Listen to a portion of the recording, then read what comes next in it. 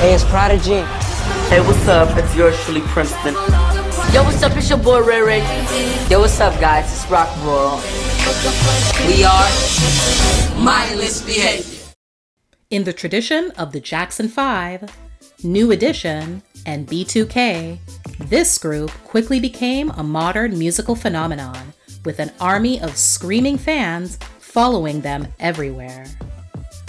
The boys won them over with their futuristic fashion style, epic dance moves, and global-ready pop songs.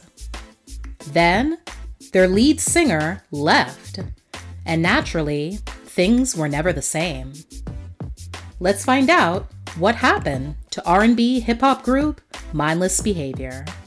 Mindless is like our movement that we came up with. Like, like you have confidence, like you're mindless. And if you like being yourself and you're not afraid to stand out, and you just want to show the world your talent, then you're mindless. Or if like you see a pretty girl, she's mindless. It's just like being yourself and being confident. And if you get good grades in school, you're definitely mindless.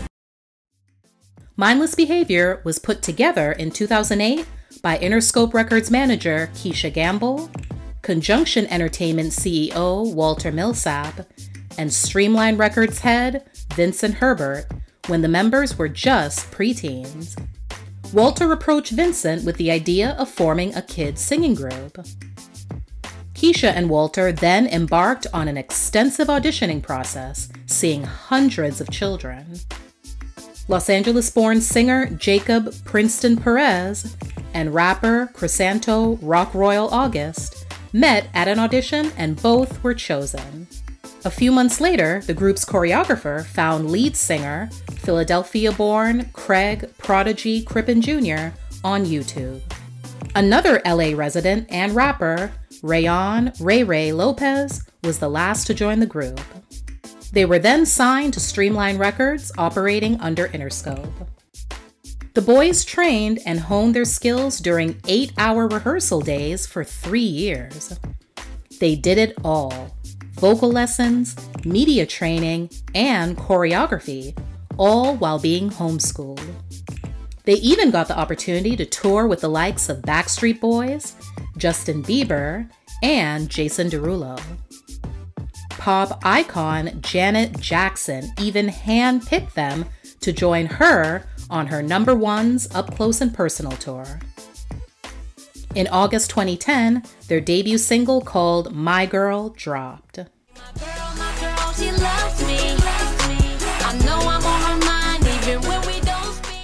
It didn't touch the Billboard Hot 100, but it did make it into the top 40 on the R&B hip-hop songs chart. Their second single, called Mrs. Right, was released in June 2011 and did far better than their debut, getting on the Hot 100 and rising all the way to #8 on the R&B chart. It also landed at the #1 position on BET's 106 & Park 3 weeks in a row. Their popularity was growing so fast that even their meet and greets were getting out of hand. Thousands of girls were lining up for hours in advance. One in-store appearance even had to be shut down because thousands of fans swarmed the mall.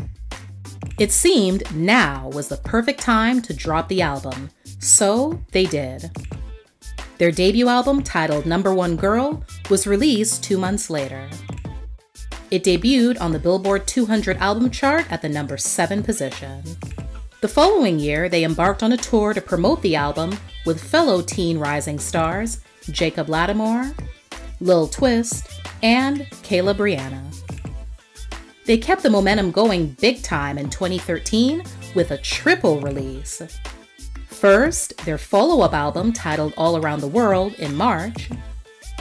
Then, a feature film documentary called Mindless Behavior All Around the World, released in the same week as the album. This is something that we love and something that we live for. Fans definitely keep me motivated. I feel that God put me in the right place to be. Inspiring other people is a great feeling. The movie gives viewers an inside look at how the group got started, and it leads up to the BET Awards. The final release was the announcement of the All Around the World tour starting in July. Then, things quickly fell apart. Just 8 months later, it was announced that lead singer Prodigy had left the group to pursue a solo career. This was not true. He did leave, however, many years would pass before he would finally tell the story about what really happened. We'll get into that a little later. By the spring of 2014, Detroit native Elijah Johnson, going by the stage name EJ, would replace Prodigy as the group's new lead singer. However, more changes would come before the year's end. Rock Royal was fired from Mindless Behavior due to his ill-mannered behavior. His many transgressions included beating up a drug addict who owed him money and accusations of him stealing a producer's BMW. He also became a father at the age of 16. He would end up getting slapped with a 2-year prison sentence for battery and robbery 2 years later.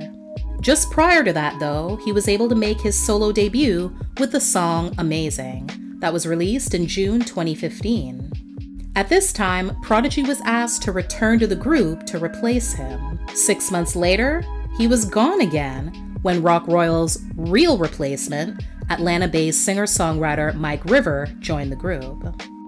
3 months after that, yep, it happened again. Another member decided to leave. This time, it was Ray Ray. The decision was precipitated by a horrible car accident where the vehicle he was driving flipped over. He was extremely lucky to escape with his life. Prior to the accident, he already wasn't feeling the group dynamic for some time, and he felt that now was the perfect opportunity to separate himself. So he left, forcing EJ, Mike, and last original member, Princeton, to carry on as a trio. In the summer of 2016, their third album, titled Official MB Music, dropped. Snippets from their original third album, titled Recharge, were shown on the group's Facebook and Instagram, but the decision was made not to release it and go back to the drawing board. Even with a drastically different lineup, fans responded positively and helped the new album capture the number 4 spot on the R&B albums chart. It was a small consolation since, at the beginning of the next year, Mindless Behavior officially disbanded. Mike dropped his first solo single and accompanying music video for the song Take Me Back in March 2018. Princeton followed with his solo debut called Perfect World in the summer of 2019. 1 month later, his debut EP, titled Papi Chulo Prelude, would be released.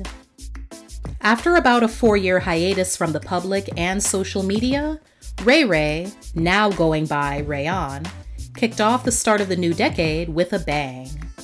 His solo debut single, called Right Now, dropped in January, followed by a couple more singles within the first quarter.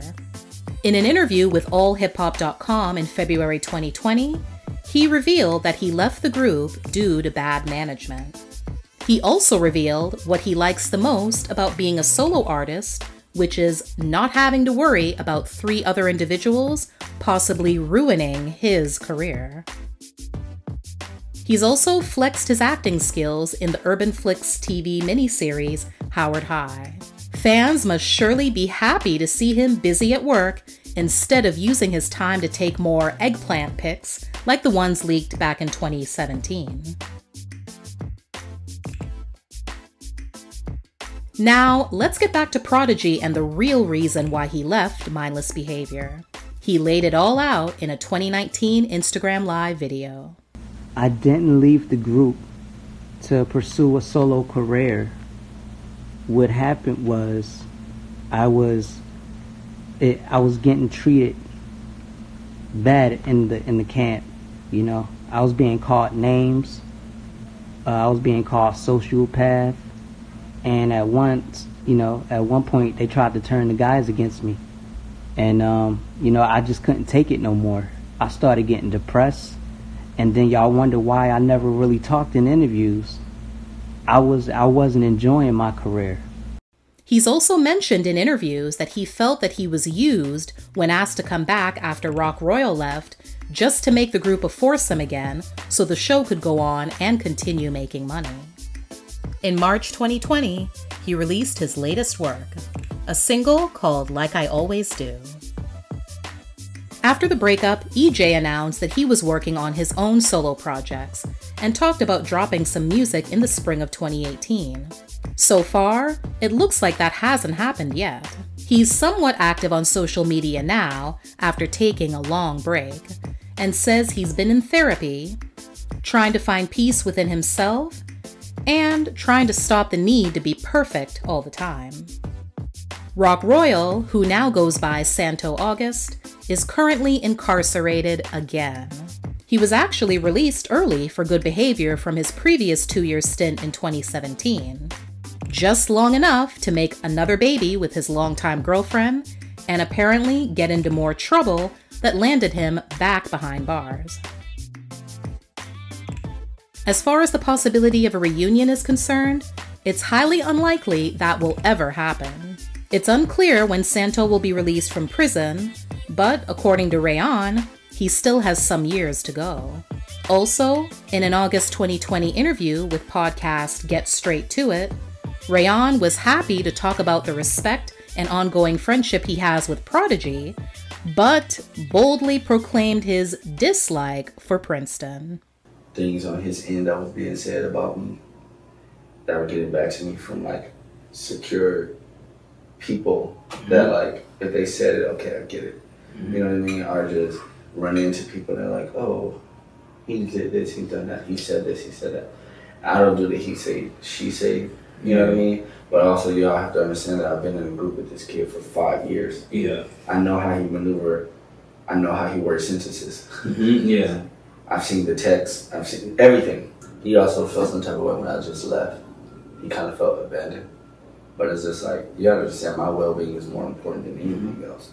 I'm not going to keep being someone's puppet and being robbed for fun. No, it's not happening. You understand, when someone's a glitch in your life, you eliminate them. The best thing you can do is declutter somebody. Yes. Just eliminate, take them away. You get what I'm saying? And that's what I had to do. Thanks for watching. Please like, share, and comment. Also, don't forget to subscribe and turn on your notifications so you won't miss any future videos. See you next time!